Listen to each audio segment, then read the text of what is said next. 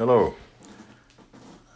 This time a new gizmo for my trusted THS720A. It's my preferred oscilloscope for everything that has to do with power and high voltage. The good thing on this is not because it is Tektronix, but it is completely isolated. Two isolated inputs, oscilloscope inputs and an multimeter input. All three inputs are isolated independently. It's a great thing. Some time ago I made a video on how to update the backlight because the CCFL tube dies, and of course it was dead when I got it. I designed a LED controller, backlight LED controller, a drop-in, one-to-one drop-in. This is in another video. If you're interested, you can check it. And normally it comes with an additional charger, external charger for the batteries. Mine, of course, didn't come with that, so I designed this one. I want to show you how to do it. The first solution is a friend of mine designed or printed, 3D printed the case with my specifications. This is one option. Second option is to use such a case, factory made. Use it like that. The bottom is the top to drill it. And instead of the tube I have here, to use something like this. This is a holder for a C-cell battery from Bulgin. It's not the cheapest one, but you can use it and screw it like that. It has the same dimension as the battery. You have to fill a little bit here with this contact to be used for the plus contact of the battery. So there are two possibilities.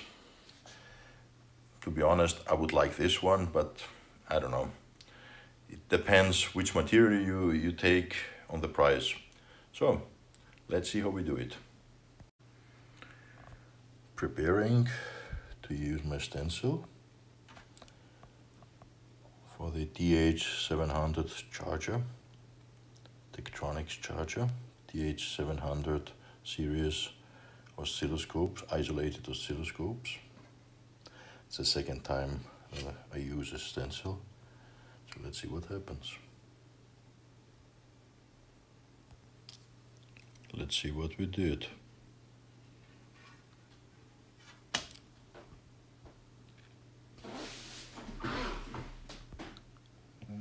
Looks good. Looks okay. Probably I will have some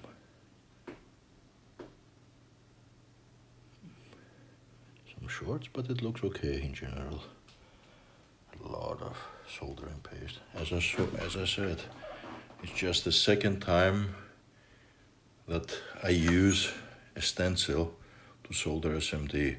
Normally I solder everything by hand, but this time for fun I wanted to use a stencil. So, everything populated. Yeah, not perfect, but I think I will have to rework a few of them. But for now it looks okay.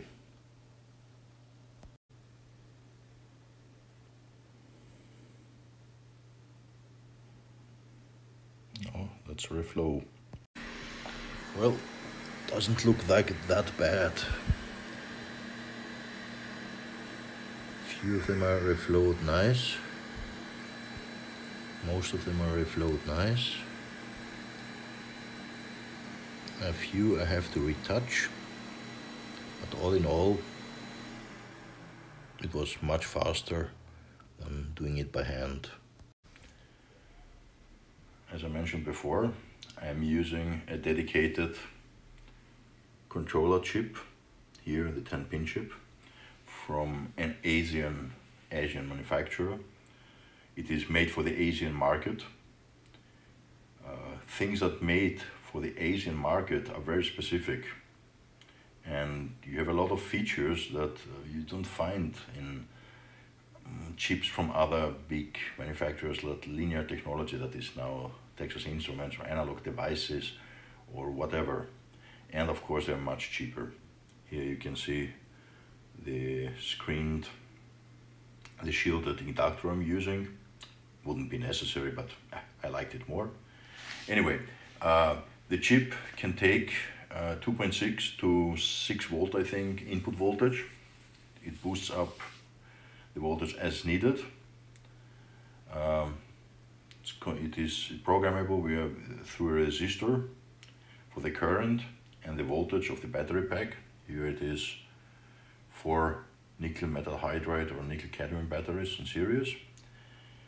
I designed the board like that so you can use a 5 volt Wall-Wart, I think it's called, power supply. I'm using one with 5 volt and 2 amps.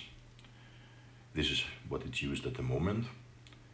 But you can use a 12 volt one too. Then this bridge must be removed, and instead here you can see the space for a DC-DC converter. It is, I don't know how it's called, in AliExpress and eBay you get them, you see them everywhere, 360 something, mini 360 or something, yeah? It can give up to 3 amps. It's a very small footprint. Anyway, this is used, so you can, I use this one so to step down from 12 to 5 volts. Additionally, I put some filtering, ferrite bead, and a ceramic capacitor, and an overvoltage protection to not exceed the 5 or 6 volts. So, just finished the testing of my third-party THS710 series oscilloscope external charger. I used a standalone charger controller from an Asian company. It has everything that I need: nickel cadmium, nickel metal hydride, certified. It has short circuit protection, undercharging, overcharging, everything. The only bad thing it is the status. It just has on and off, so charging and charged. That's a little bit not enough for me, so I spent an tiny 85 microcontroller that handles the status signaling. From that I derive 4 statuses. First one, green blinking, means no battery inserted. Blue, charging. Green, charged. And red, either short circuit or absolutely bad battery with very low impedance inside. My design has short circuit protection, polarity protection, overvoltage protection, so almost everything. This is how it looks on the back. The mechanics, of course, were the biggest problem. This is my first prototype. A friend of mine made a nice case for that, 3D printed. Yeah, this is the tube where you put the battery. Looks like that. This is the case itself, the bottom part. It sits like that. It's of course screwed. And this is the top part. This is the most expensive part of all. I checked on PCBWay and GLC PCB. It gets quite expensive if you make it. This is how it looks closed. It's rather nice. Here you open it.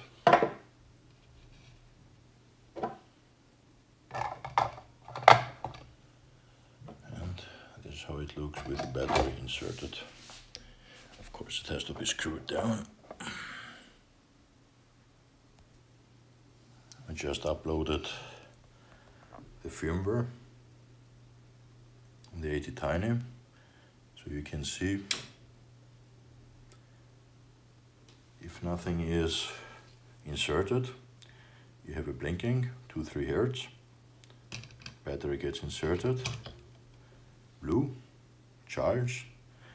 You see it's charged and it shows that for a moment it goes to charging, the blue, and then it goes to charged already.